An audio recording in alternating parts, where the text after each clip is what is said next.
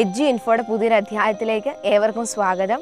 നമ്മുടെ ഇന്നത്തെ വീഡിയോയിൽ ഇംപേഴ്സണൽ അക്കൗണ്ട്സിൻ്റെ സെക്കൻഡ് ക്ലാസിഫിക്കേഷൻ ആയിട്ടുള്ള നോമിനൽ അക്കൗണ്ട്സിനെ പറ്റിയിട്ടാണ് ഡിസ്കസ് ചെയ്യുന്നത്.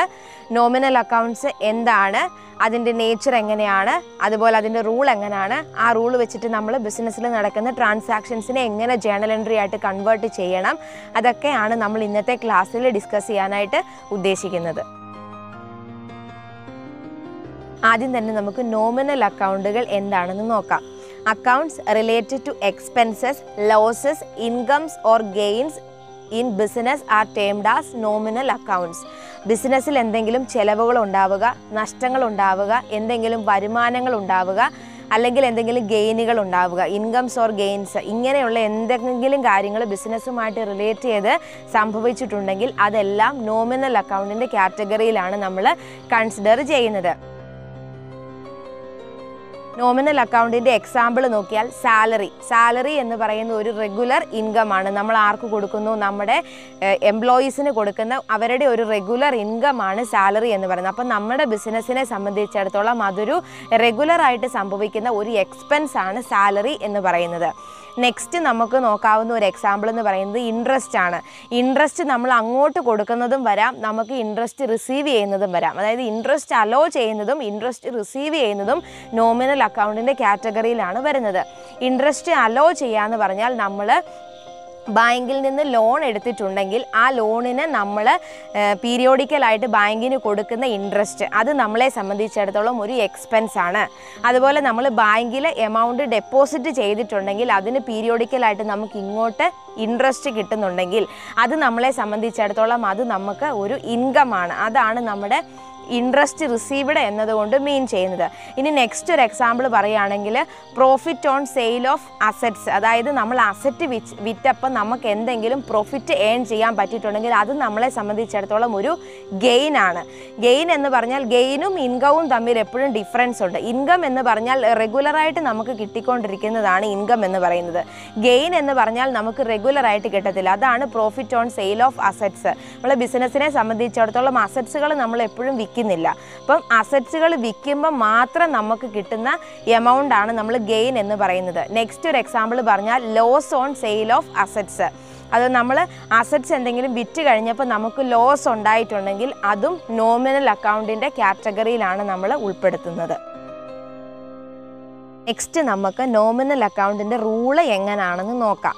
നോമിനൽ അക്കൗണ്ടിൻ്റെ റൂൾ എന്ന് പറയുന്നത് debit all expenses and losses, credit all incomes and gains. അതായത് ബിസിനസ്സിൻ്റെ ട്രാൻസാക്ഷൻസ് നടക്കുമ്പോൾ എപ്പോഴും രണ്ട് ആസ്പെക്റ്റ് ആണുള്ളത്. ഒന്ന് ഡെബിറ്റ് ആസ്പെക്റ്റും ഒന്ന് ക്രെഡിറ്റ് ആസ്പെക്റ്റും. ബിസിനസ് എന്ന് പറയുന്ന എപ്പോഴും ഒരു ഡ്യുവൽ ആസ്പെക്റ്റ് കൺസെപ്റ്റാണ്. അത് ട്രാൻസാക്ഷനകത്ത് എപ്പോഴും ഡ്യുവൽ ആസ്പെക്റ്റുകളാണ് വരുന്നത്. ക്രെഡിറ്റ് ആസ്പെക്റ്റ് ഉണ്ടെങ്കിൽ ഉറപ്പായിട്ടും അവിടെ ഒരു ഡെബിറ്റ് ആസ്പെക്റ്റും ഉണ്ടായിരിക്കും.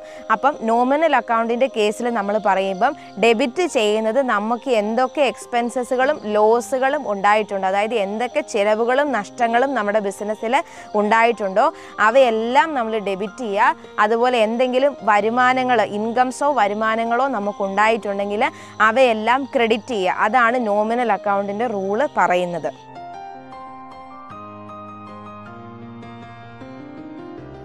നമുക്ക് നോമിനൽ അക്കൗണ്ടിൻ്റെ ബേസിസിൽ വരുന്ന ഒരു ട്രാൻസാക്ഷൻ നോക്കാം. ബിസിനസ്സിൻ്റെ ഡേ ടു ഡേ ലൈഫിൽ നടക്കുന്ന ഒരു ട്രാൻസാക്ഷൻ ആണ് ഞാൻ എക്സാമ്പിളായിട്ട് പറയുന്നത്.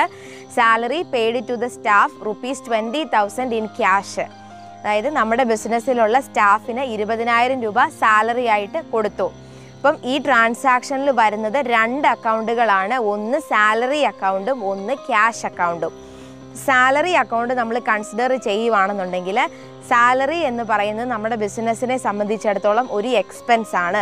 അപ്പം നമ്മുടെ ബിസിനസ്സിൽ ഉണ്ടാകുന്ന എല്ലാ എക്സ്പെൻസസുകളും നമ്മൾ നോമിനൽ അക്കൗണ്ട് ആയിട്ടാണ് കൺസിഡർ ചെയ്യുന്നത്. സോ സാലറി എന്ന് പറയുന്ന ബിസിനസ്സിനെ സംബന്ധിച്ചിടത്തോളം ഒരു എക്സ്പെൻസ് ആയതുകൊണ്ട് അത് നമ്മൾ ഡെബിറ്റ് ചെയ്യുന്നു. നോമിനൽ അക്കൗണ്ടിൻ്റെ റൂൾ എന്ന് പറയുന്നത് debit all expenses and losses ആണ്. സോ സാലറി നമ്മൾ ഡെബിറ്റ് ചെയ്യുന്നു. രണ്ടാമത്തെ നമ്മുടെ അക്കൗണ്ട് എന്ന് പറയുന്നത് ക്യാഷ് അക്കൗണ്ട് ആണ്. ക്യാഷ് അക്കൗണ്ടിനകത്ത് സംഭവിക്കുന്ന ക്യാഷ് അക്കൗണ്ട് എന്ന് പറയുന്നത് ഒരു റിയൽ അക്കൗണ്ടാണ്. റിയൽ അക്കൗണ്ടിൻ്റെ റൂള് വെച്ച് ക്രെഡിറ്റ് വാട്ട് ഗോസ് ഔട്ട്. അപ്പം നമ്മുടെ സ്റ്റാഫിന് നമ്മൾ സാലറി കൊടുക്കുമ്പോൾ ബിസിനസ്സിൽ നിന്നും ക്യാഷ് പുറത്തേക്ക് പോവുകയാണ്. അപ്പം ക്യാഷ് പുറത്തേക്ക് പോയത് കൊണ്ട് ക്രെഡിറ്റ് വാട്ട് ഗോസ് ഔട്ട് എന്നാണ് റിയൽ അക്കൗണ്ടിൻ്റെ റൂൾ എന്ന് പറയുന്നത്. സോ ക്യാഷ് പുറത്തേക്ക് പോയത് കൊണ്ട് ക്യാഷിനെ നമ്മൾ ക്രെഡിറ്റ് ചെയ്യുന്നു. അപ്പം ഈ എക്സാമ്പിൾ വെച്ച് നമ്മൾ നോക്കുമ്പം സാലറി നമ്മൾ ഡെബിറ്റ് ചെയ്യുകയും ക്യാഷ് നമ്മൾ ക്രെഡിറ്റ് ചെയ്യുകയും ചെയ്തു. അപ്പം ഈ ട്രാൻസാക്ഷൻ നമ്മുടെ ബിസിനസ്സിൽ നടക്കുമ്പം അതിൻ്റെ ജേണൽ എൻട്രി വരുന്നത് സാലറി അക്കൗണ്ട് ഡെറ്റഡ് ടു ക്യാഷ്.